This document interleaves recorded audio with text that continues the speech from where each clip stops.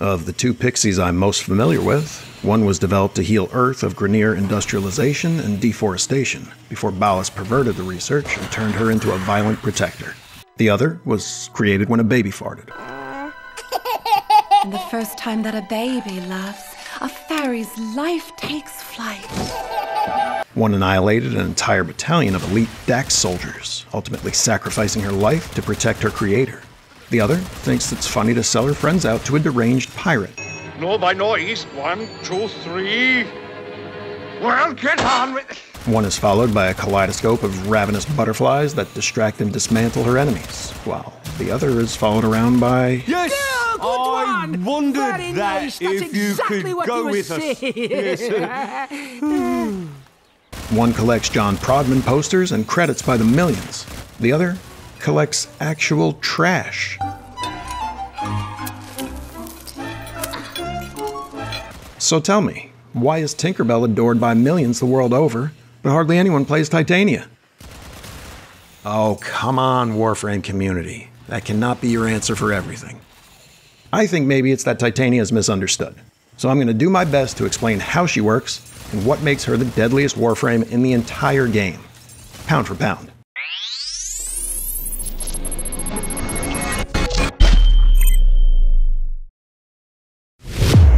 Oquat Tangent Wan, my people, and welcome to the complete guide to Titania. Or as the good folks at Oxford Dictionary insist she be called, Titania. Titania? Titania. Titania? Titania. Okay, so we're gonna go with Titania. Though this does kind of illustrate my point about her being a complicated lady. In fact, I needed to do research to figure out which areas of her kit I needed to research. And that's not even a joke. We're dealing with the Warframe itself, its Razorwing form, her Razorflies, and 2 exalted weapons. There's questions about her damage reduction, damage reflection, evasion, arcane and mod interactions, companion interactions, and the answers I saw people giving were too often conflicting, wrong, or non-existent. For example, there are reports that energy conversion doesn't affect Razorwing, but I tested it in actual missions rather than the simulacrum, and it's working just fine. There's also people claiming that the Vigilante set bonus affects her exalted pistols, Dex Pixia. I tested this too, and unfortunately, it does not. What about Adarza Kavat's Cat's Eye and its flat 60% crit chance buff? Does that work with Dex Pixia? Should you ever use her exalted melee, Diwata? Should I even bother modding it then? Why and how? Why does she have so many sub-abilities? Why am I asking questions out loud and then answering them in text? That's a very good question. That's a very good question. So many questions, too few answers based on actual testing. Until now. But first, let's talk about how you acquire Titania. She's available in both Prime and non-Prime versions, with the Prime variant offering higher base health, armor, and energy, as well as 2 additional polarities, 1 Materai and 1 Naramon. The Prime's main blueprint and all component blueprints come from their associated Void Relics, and she is not vaulted as of this video's posting. As for the non-Prime variant, the main blueprint and all component blueprints are rewards from the Silver Grove quest. Her passive grants the Upsurge buff to both Titania and nearby allies whenever she casts an ability, and this generates 4 health per second for 20 seconds. Additionally, she gets plus 25% bullet jump and rolling distance, though this isn't mentioned in the tooltip. Casting Spellbind on an enemy or ally creates a field that disarms and CCs all nearby enemies, and grants status immunity to allies within range. A held cast allows you to center the field on Titania herself. Status immunity is extremely good in any scenario, but extra useful when you're first learning to control Titania in Razorwing form, as you're going to be bumping into everything. The Spellbound Harvest Augment gives Titania energy back when hitting at least 4 enemies with the ability. Her 2, Tribute, is technically a single ability with 4 different buff options available. Quick Press cycles through the buffs, and as I mentioned earlier, they can all be strong depending on the circumstances. Aiming at a foe within range and using a held cast damages and CCs that enemy for a duration and creates an icon at their location. If the enemy survives, their damage is reduced by 25%. When Titania or her Razorflies pick up the icon, she's granted the buff which was selected when the ability was cast. The buff comes in the form of an aura, which lasts for 2 minutes and covers a 35-meter radius, regardless of our build's duration or range. And for each buff that's active, an additional Razorfly is created.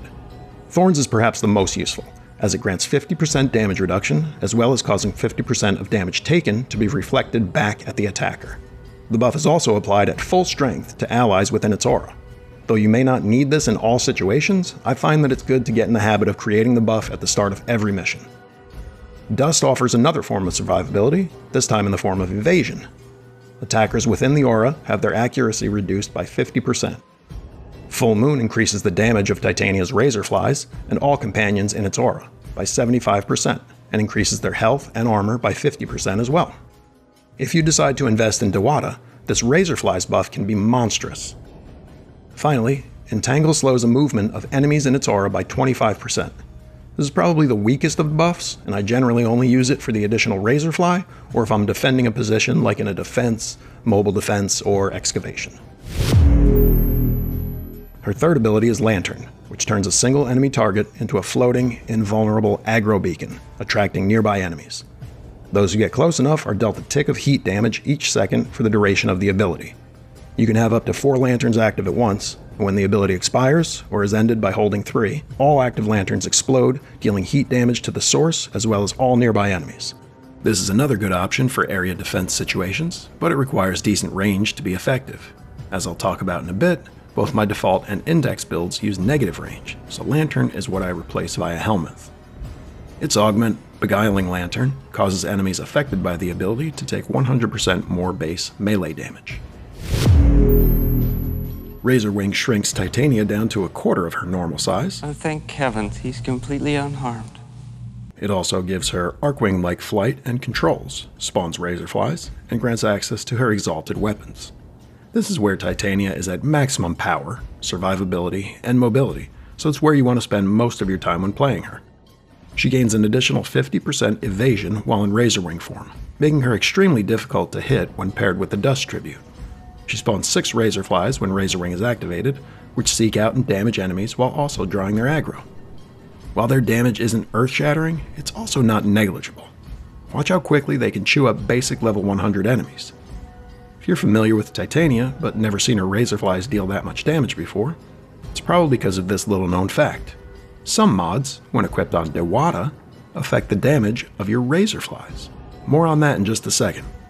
The Razorwing Blitz Augment grants plus 25% increases to both flight speed and fire rate for 8 seconds after using an ability, but both of these scale with strength and duration respectively. Now let's get into the details of her Exalted Melee. Remember earlier when I said you never want to actually use Diwata, but you still want to mod it?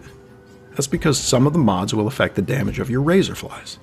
But if you look for information about what does or doesn't have an effect... There's nothing here but a bunch of dead sea crabs!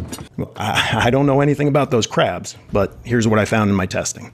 Razorflies deal slash damage, so it makes sense that plus impact and plus puncture have no effect. Plus melee damage having no effect seems odd, so I checked this in both the Simulacrum and in Mission, but it does seem to be the case. And even though both Diwata and Razorflies are said to have 10% status chance, I never once saw a status proc, even with a build that pushed status chance to 61%. Considering what does work, here's the build I recommend for Diwata. Attack speed, crit chance, crit damage, a big boost to slash damage, and a few elementals. I've chosen Corrosive and Cold because I wanted to have a combination of elements that would work well against as many faction EHP types as possible, so this could be a set it and forget it build. This is also why I haven't included a Prime Smite faction mod.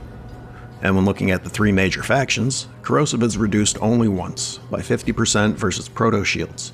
It gets a plus 75% bonus versus Fossilized and Ferrite armor, which can appear on enemies from all 3 factions, and is neutral to everything else. Corrosive also lets me use Primed Fever Strike to take advantage of its large damage increase. Cold's only reduction is versus Fossilized, by 25%. It's boosted by 25% versus Alloy Armor and Infested Sinew, by 50% versus Corpus Shields, and neutral to everything else. And one final tip regarding Razorflies, and this comes courtesy of a viewer named Marco. Razorflies can proc the Pack Seeker Kit Gun Arcane, provided you're carrying a secondary with it equipped. Excellent! As you can see here, I've got a Catch Moon kick gun with just the Arcane, no mods, and when my Razorflies get a headshot kill, 4 projectiles are created which seek out the heads of nearby enemies and deal significant damage. It's just another way to min-max your total damage output, if you're so inclined. Next up is Dex Pixia, and I've basically got one build with slight variations for niche circumstances. I did my usual OCD thing and booted up a spreadsheet, but No. You are way too trigger happy. I was saying that when I started plugging stuff in, I realized that there wasn't a lot of room for flexibility. The strength bonuses were decided by my Titania build's needs, and 4 of the 8 Dex Pixia mods were taken by things that don't contribute to a raw per-shot damage calculation. Galvanized Diffusion and Lethal Torrent give multi-shot and fire rate. Galvanized Shot is a huge increase to status chance, and yes, damage, but not an easily quantifiable value. You might be wondering why I'd put Prime Target Cracker on a weapon with 10% crit chance, especially when I've already said it can't benefit from Adarza Kavat's Cat's Eye. I'll explain when I show you my Titania build, so for now, you just gotta trust me. And I'm supposed to trust you? Tell me something, Miss Lesbian. When did you start liking boys? Keep my personal life out of this. Jeez. Anyway, the bottom row was supposed to be my flexible slots, but here's what happened. Hornet Strike has been dropped from every pistol build in existence, but that's because most pistol builds can now use the new secondary arcanes which boost raw damage. Dex Pixia has no arcane slot, so Hornet Strike is a must-have. Carney's Stinger was also non-negotiable, since it boosts status chance even higher, and nearly doubles our slash damage, which Dex Pixia is already heavily weighted towards. With just 2 slots remaining, Viral by way of 2 60/60 mods was a no-brainer. Pushing status chance to 90% alone is worth it, as it means an endless supply of those sweet armor bypassing slash procs. The fact that any viral procs will boost the damage of those slash procs even higher is just icing on the cake. There was really no need for the spreadsheet, and any swaps I made just confirmed what I already knew. This is perfect. Sure, Primed Heated Charge shows more damage on the sheet than Carney's Stinger, but it's not enough to make up for the lower status chance and reduced weighting of slash damage. The one situation where I change this is when I'm heading into Cambion Drift, where Viral isn't worth much, but Corrosive does quite well.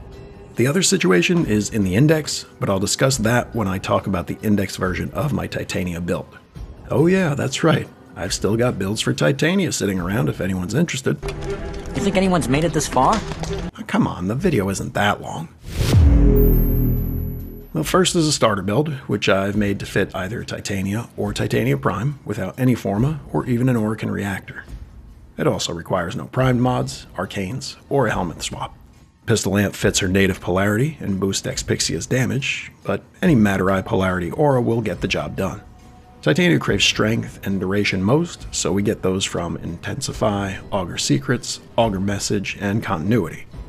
Flow gives us a decent energy pool so we can stay in Razorwing longer, and Vitality provides enough HP to endure some punishment, then take advantage of Upsurge's healing. You don't need to have a maxed out Vitality for this to work. You can plug in whatever you can afford endo-wise, and then just level it up as you go. Next is my default setup, which is what I use pretty much every time I take Titania out for a spin. My build is extremely heavy on duration, which comes from Narrow-Minded, Prime Continuity, and Augur Message.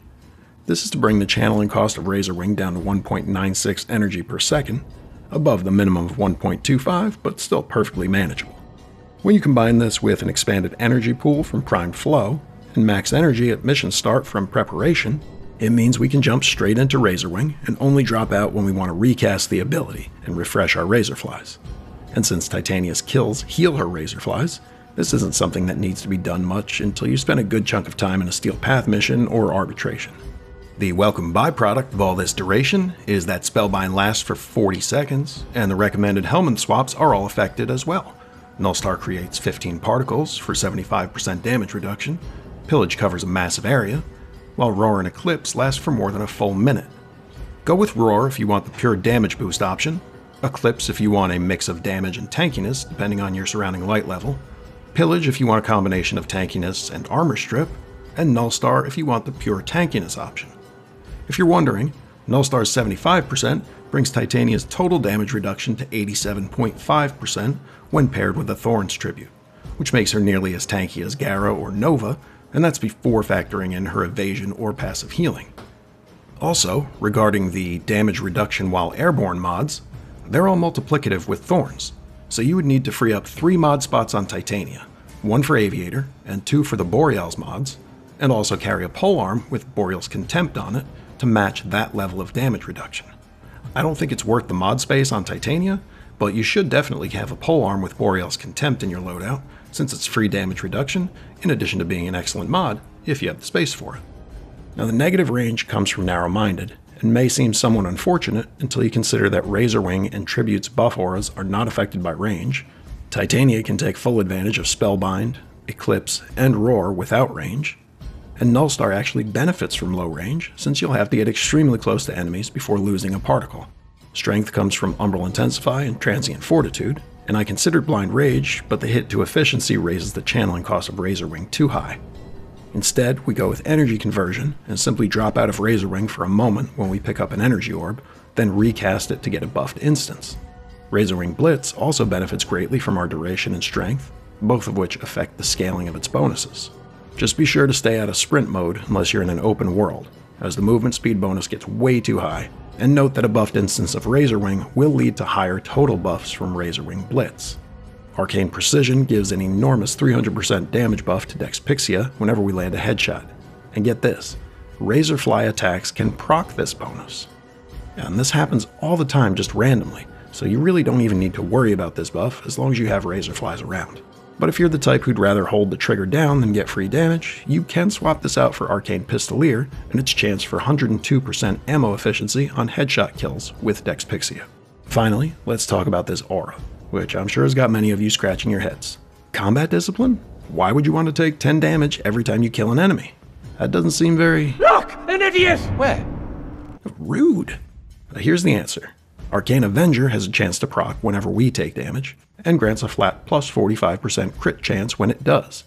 This pushes Dex Pixia's paltry 10% crit chance up to a respectable 55%, and makes that prime target cracker I showed you earlier a lot more impactful. I told you to trust me. What makes Combat Discipline extremely palatable is the fact that it's affected by damage reduction, meaning we only lose 5 health instead of 10 when Thorns is active, and only 2 if Nullstar is also active. And don't forget, using any ability triggers our passive, which heals 4 health per second, so the lost HP is almost immediately regained. I tweak my default setup a little when taking Titania into the Index, where I find the convenience and utility of enemy radar to be extremely valuable. I further boost that radar's range with Vigilante Pursuit in place of Umbral Intensify, make up some of that lost strength with Power Drift in place of Preparation, which doesn't work in the Index. I also swap out Arcane Avenger for Energize, since the former won't proc often enough without Combat Discipline, and the latter helps deal with energy drain from carrying points. And because I don't have the juicy crit chance anymore, I replace Prime Target Cracker with Prime Heated Charge in my Dex Pixia build for the Index. By the way, I haven't talked about this much, but I almost never use a frame other than Titania in the Index. Not only does her damage rival even the mighty Mesa, but her damage reduction, evasion, and passive healing make her virtually unkillable. And as if that wasn't enough, Razorwing also benefits from having its own vacuum-like effect. So while every other frame has to walk directly over energy, health, mod, and point pickups, Titania only needs to be nearby to grab it all. You will need to break that nasty habit of carrying around a ton of points though. With Titania, it's better to bank often and avoid the huge energy drain from carrying too many points than it is to get the bonus. And hey, if you're interested in this alternate build for Titania, I won't go into a lot of detail, but here's what it looks like. This is a much more balanced build, and I use this on the rare occasion that I take Titania into a zone control or defense type mission.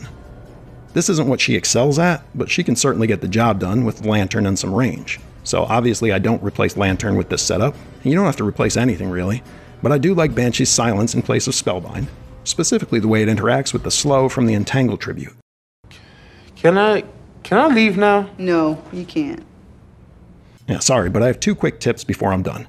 First, since I don't need energy regen from Zenuric, I use the Matter Eye focus with Titania. The bonus 25% to both elemental and physical damage is always helpful, as are the blinds and stuns you can inflict in Void mode. Second, though companions are generally useless with her, as they and their buffs disappear when you go into Razorwing, the Vaska Kavat and its transfusion precept can be a literal lifesaver. Should you ever drop during a mission, This little bloodsucker will appear and sacrifice 20% of its HP to revive you. Just keep in mind that it has a 120-second cooldown, and it doesn't work in arbitrations. But hey, now you have a reason to use something other than a Darza, Smita, or Slyvalpaphyla for once. And I think I'm finally out of stuff to say about Titania, if you can believe that. So... You're welcome. You're welcome. Well, come to think of it, I gotta go.